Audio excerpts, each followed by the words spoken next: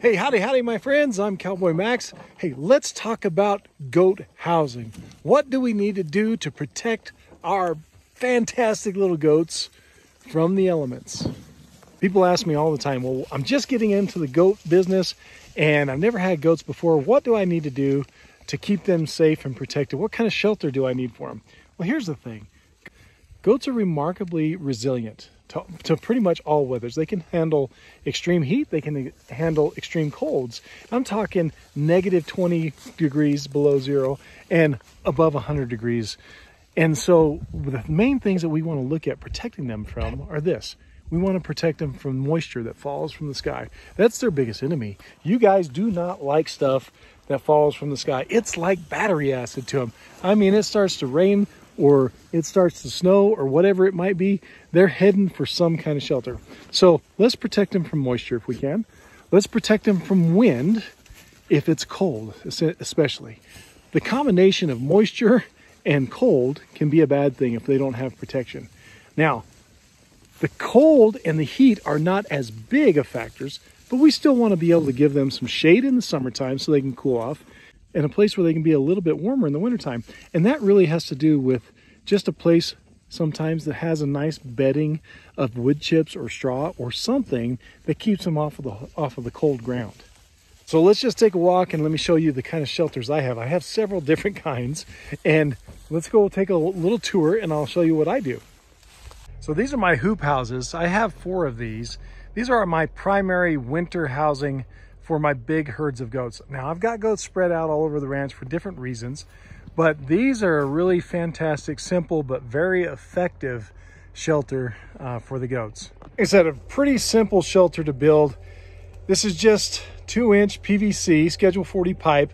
They're 2-inch in diameter. They're 20 foot long. The ribs that I have here, they go from end to end. And we can talk about how this is done a little bit more depth some other time. But I've got a 4-foot sleeve right there that goes over a T-post. And then these ribs that go over here, they slide over those T-posts to hold it into place. And I've got some very effective, really nice woven net film is what this is called. It's a product from Solar Rig called woven, a woven film. And it's better than a normal plastic because it's really hard to penetrate, which is really important when it comes to goats. Now, I just have some hog wire around the sides that keeps the goats from really trying to hook it and mess with it, because we all know how destructive goats can be. You just can't have nice things with goats. But my particular shelters here, they're 14 feet wide and 40 feet long is what it ends up being. And I can hold, in these 2 that I have right here, this one and the one right next to it, I can house about 200 goats in these. And I've got 2 more that I can utilize for the same thing. Now, these things are fantastic in the wintertime because you can see I've got snow on top. We had about a 5-inch snow, so it's been able to hold that. When I put it to the wind side, the windward side, the wind blows from the west for us, and I put the hoops this way, the wind kind of goes over it, really holds up to really good wind. We've had over 70-mile-an-hour gusts. These things have been here for 5 years, and they're doing great. Now, again, I was telling you about trying to protect the goats from the elements and the cold. Straw bedding, wood chip bedding, anything that kind of gets them up and insulated from the cold ground is essential. Now, here's the issue when it comes to these hoop houses, which is how versatile is it when it comes to summertime? Because it'll get hot in here. I mean, it's right now, it says it's 30 degrees outside. In here, I'm probably 55, almost 60 degrees. So it's definitely a lot warmer inside of this hoop house. So summertime, what I do is I come back with a greenhouse fabric and I drape it over the outside, the top of the hoop house, so that it shades it in here, really cools it down, but it's still pretty warm in here. The main thing about summertime is when we get rains here in New Mexico, that rain is cold, gives a place for the goats to come in, and they are able to get out of that. So I'll combine that. They've got overhead protection shelter from that battery acid that's fallen from the sky. So I combine that with greenhouse fabric that we put on metal frames that you'd get from any greenhouse supply store. This 14 by 40 setup that I have right here, it cost me under $2,000 to build. Now that was 5 years ago, so who knows what it is right now. But let's go from here and I will take you to some of the other shelters that I have for the goats. Hello, goats. Let's show them your shelter. What do you say? Okay, so on my place, I've got two shelters just like this. These are a three-sided shelter. And that's something I didn't talk about when we were looking at the hoop houses, is having three sides is really kind of important because you can get weather coming from a lot of different directions. The way I strategize, my strategery, is that I place these such that the back is towards the wind side.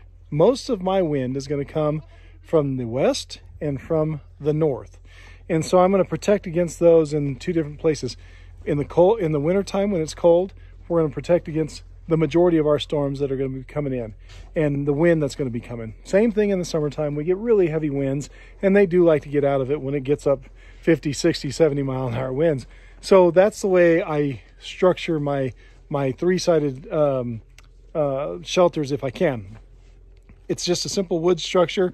I think it's 12 feet by 40 feet, 12 feet deep and 40 feet long, something like that. I have this particular one split up because I have a carport over here, and this is just an old carport that somebody gave me. I'm like, well, I can put that to use. These were originally built to house horses. That's why they're so tall. So with goats, you don't need near as large of a shelter as this. Now let's take a look. I've got this carport. This is just a structure set up that I have. Another option to where I can put goats if I need to. And so the carport is here, and it doesn't have side protection from the wind, which comes in handy, but it does then open itself back up into the back of the barn here where they can get out of the elements even more. In here like this. What do you say, goats? Just enjoying the day? A little snow out there, a little sunshine in here, and some nice straw to hang out on, right? Okay, now as we work down into some more creative and more cost-effective type shelters. Hello, little friends. This is usually our teenage bin where we keep our weanlings and some of our older goats. We can pay a little bit more attention to them. But hey, we get a little creative sometimes. Here's the schoolhouse shelter.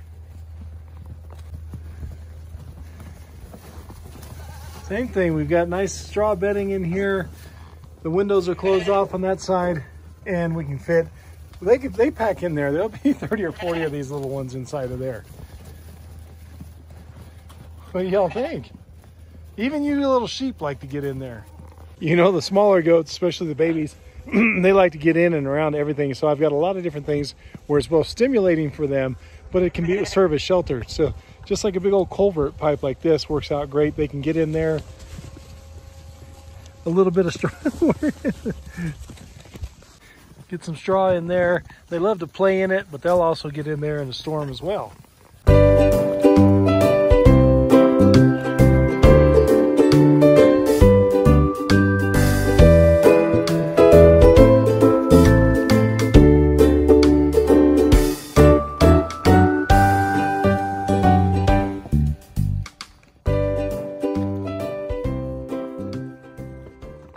You know, sometimes one man's trash is another man's treasure, which brings me to this one. This may be one of my favorite shelters that I have.